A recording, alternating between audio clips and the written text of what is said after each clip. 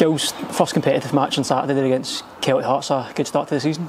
Yeah, great start. Great to get the 3 points, start the group stage well. Obviously first half I don't think we reached our potential, but second half was much better. And got the win, which is important. We start the group stage well. I was saying to Andy after the match, it was really a game of two halves, wasn't it? And going behind, but then having that drive to come back and score 3 goals in the second half. Yeah, it's last season we had a lot of character in the squad, and I think that's continued into this season.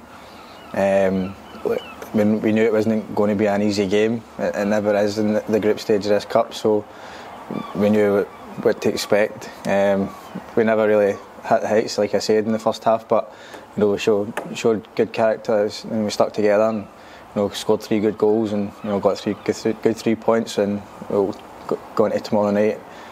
So hopefully the same again. And obviously a really good result to start us off in the cup campaign and push us on now.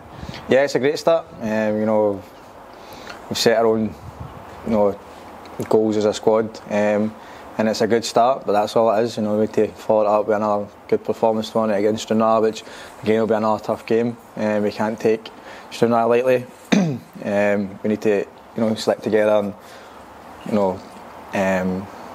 put on another good performance. Obviously it's going to be a tough game at home tomorrow night against Stranraer, but what are just your thoughts going into it?